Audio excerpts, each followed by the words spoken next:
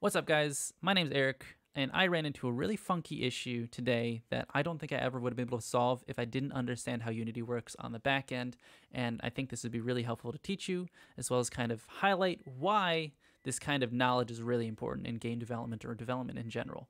So I created a script, or I created a full scene here. I call it a battle scene, where I want my player to attack first and my slime to attack second, but that's not happening. They're attacking at the same time. That's bad. That's not realistic because the slime's attacking an empty square and the player's attacking it and no one's getting any damage. So the problem here was pretty simple, but it took me about 20 minutes to figure out. Let's go to my battle controller first to kind of explain what's happening here. I've set this up with nested coroutines, which is a good way to set up timed events that are going to continually go on. But I basically, as soon as the battle scene starts, I kick off the battle coroutine, and that battle coroutine checks to see that the player is alive and the enemy is alive, and then it kicks off if that's true, it kicks off the player's attack animation. And it does that in a coroutine, basically saying, hey, wait until this coroutine is finished. So wait until the player attack coroutine is over before you continue forward. Well, the player attack coroutine, I yield return null, which means I wait for the next frame. That's what I'm doing there. And then I set the animator to attack. And then right afterwards, in a while loop, I'm just checking to make sure that the attack animation is over. So if the attack animation is still going on, player animator.get current state info is name attack, yield return null, meaning, hey, this coroutine's not over yet. Don't move forward in your parent coroutine yet. What I didn't think about was how Unity works. A lot of Unity is based around frame-based logic. A lot of things happen at the end of a frame or they happen during a frame, and it's not going to be immediate.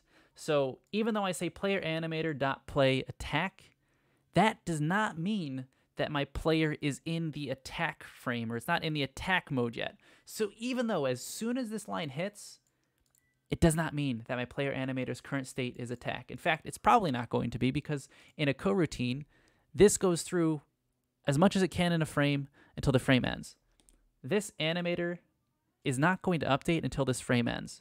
So if this coroutine happens to iterate this line and this line at the same time within the same frame, this while loop is going to return a false for the current state as attack, and it's going to skip over and it's going to end this coroutine, allowing my battle controller to say, hey, yeah, the battle enemy is still alive, start the coroutine for the battle enemy to attack. Now to fix this, I didn't really need this update in the beginning of the coroutine at all, but I put it there anyways. In order to fix this, all I need to do is I need to add a yield return null, which says, hey, end it on this frame, end this coroutine for now, come back next frame.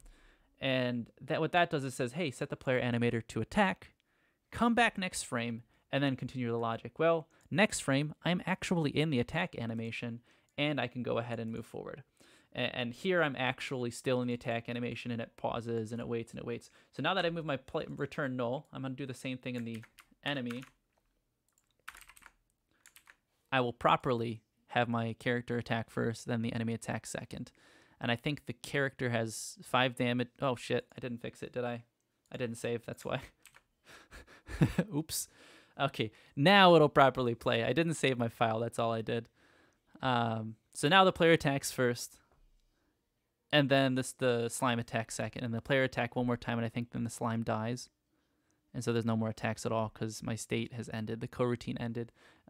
So that's kind of an overarching view of the idea of back-end knowledge of Unity being helpful in programming. If I didn't understand that, for example, a coroutine happens to run on an individual frame, and animators are only going to update at the end of the frame. And so even though the line of logic says you've done this, but it's not going to happen until a couple seconds later, that kind of logic is really important. And the goal with this YouTube channel is to kind of highlight and teach how that back-end logic works. I'm not going to teach you how to make perfect games. I'm not going to teach you the best game flow.